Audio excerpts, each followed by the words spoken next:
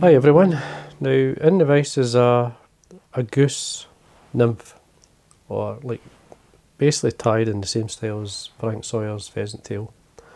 Now I did a video recently using the goose, the same fibre, this one here, tied with a thread, and I held up this fly saying like for a weighted pattern, because this is unweighted, I like to use the Sawyer's pheasant tail style version using this fibre, using the goose fibre, and this is a pattern. And the question was, could I tie on, and it was to see how I actually use the goose. This is a goose feather here, this is the one I dyed. It was a natural grey, as you can see there's the natural grey, and it's dyed yellow. I'll show you the yellow. It's a lovely deep or golden yellow. And this is the colour you get when you dye. I'll show you the back, you can see the olive shine from it. This is what you get when you dye natural grey, yellow, you get a lovely olive. So I'm going to tie this fly, I'll show you how it's done. Now I was going to tie a smaller one, but the idea was, well, the question was, because the fibre's quite not as long as the pheasant tail fibre, though it's not far off it. It's a different fibre, but anyway, could I see it tied on a size 12, just to see what you do. So anyway, the thread, or in this case wire, I'll tie the fly using the copper wire. This is Veniards wire, and you can see the diameter there. It's copper wire, extra fine, and it's 0.125 millimetres. Now what I do is I start head length away. Make sure you get enough waist, because you're going to use the waist as a rib. But head length away from the eye. Now I'm going to get down about the thorax length. Oops, I'm going to come back up, just to build up the thorax and add a bit more weight. Come back down, and then head to basically just before we go round the bend.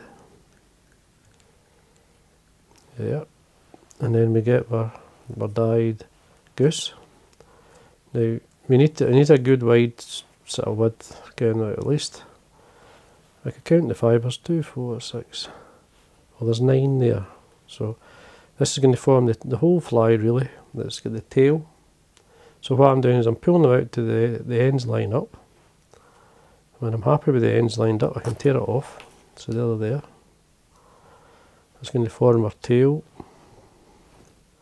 I usually just bring them together. They will stay together a wee bit, but once they're in the water they do open out.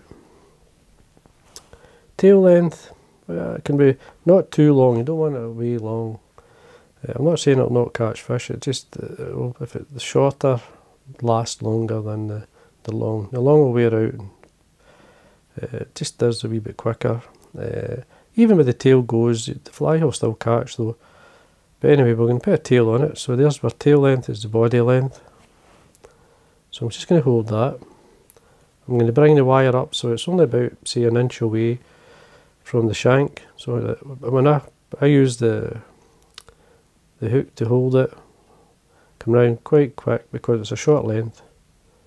Just open out the fibre a wee bit just to see how it's sitting.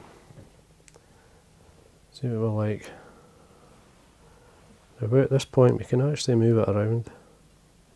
If you feel it's actually came round a wee bit, so I'm just going to bring it on the top. And once I'm happy, I'll give you a quick look, that looks fine. And then I can quickly take up the wire, tidy things, to right at the sort of head length away from the eye. Now because this is the weakest fibre, we wind towards ourselves. And the main reason for that is that when I wind the rib on normal way, the way I wind, it will catch in more fibre and make it stronger. And you can see the herald, it's really nice. Just take our time coming up. The wide width covers quickly.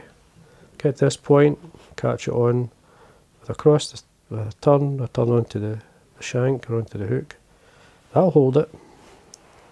Then we use the waist piece as our rib. So we come up. I usually come up about 3 turns, bring the waist of the goose over the back, continue up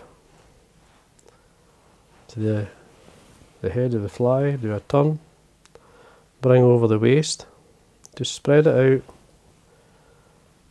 catch it on. We're trying to save bulk here. So 1, 2, 3, 3 turns there, it's enough to hold it. Do a nice sharp pair of scissors, trim that away. Keeping the wire, we can bend tight, we can then bend and break away the waist. We can actually finish straight away, or we can just come down, just take our time, come down with 3 turns or so, come back up, about 3 turns.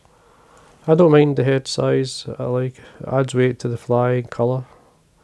And then we finish, heading back down, tighten, just take your time, bend and break away your wire. See what it's like, and there we are. Now what I want to do now, varnish in there, allow that to soak into the head, all the way around, and you go. A couple of coats, if you want to make it really neat and tidy. There we are. Basically that's it. I'm going to brush, maybe brush here. I'm just going to brush the tail. Once you start to use the fly, the tail will open out. It's lovely and soft. It's very, I mean it is there, but as I say, I've tactile midge pupa like this, as well as olives and so on. It does swim a wee bit. It will eventually wear and eventually break off, but the fly keeps fishing. Sometimes I'm convinced that even fish is better once it's wore out. So again, there we are. That's how I tie it. That's how I tie using the dyed or the goose feather. It's really good. I mean, I dyed quite a few. So rights and lefts, I go through it. It's good in a lot of patterns. Dry flies, nymphs obviously, and even wets. So certainly worth having. So hope you enjoyed that. And again, thanks for watching.